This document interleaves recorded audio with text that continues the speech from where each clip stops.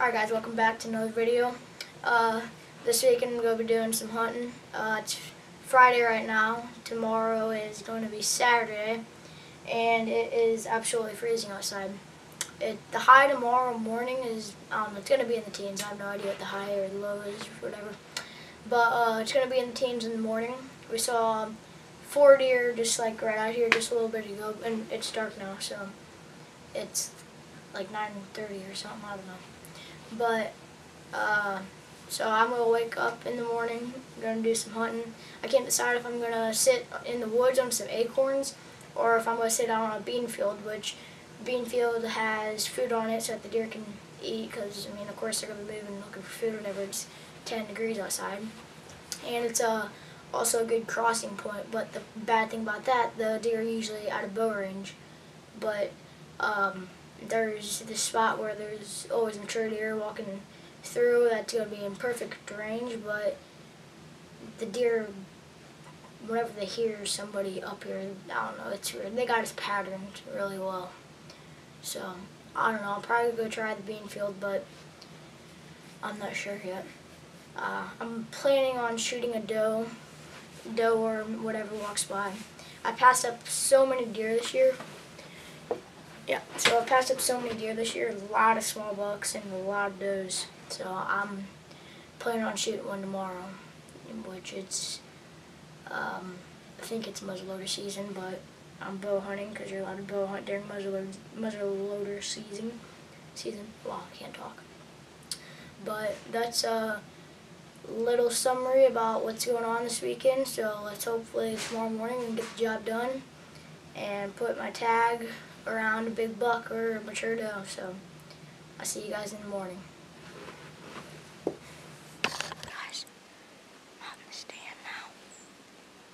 It's like 6:45 right now. Just got light out and haven't had anything crossing yet.